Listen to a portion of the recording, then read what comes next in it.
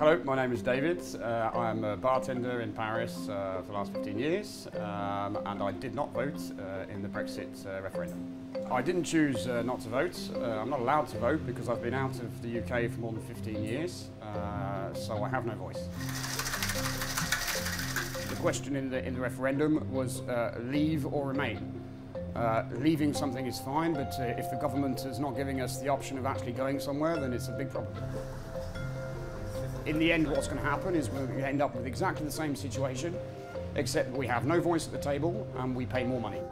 For me, we have no idea what it's going to change. Normally a bar owner in Paris has to have French nationality or be part of the European Union.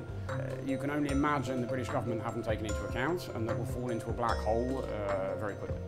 I'm ready to move back to the UK if that's necessary, and that's what it takes.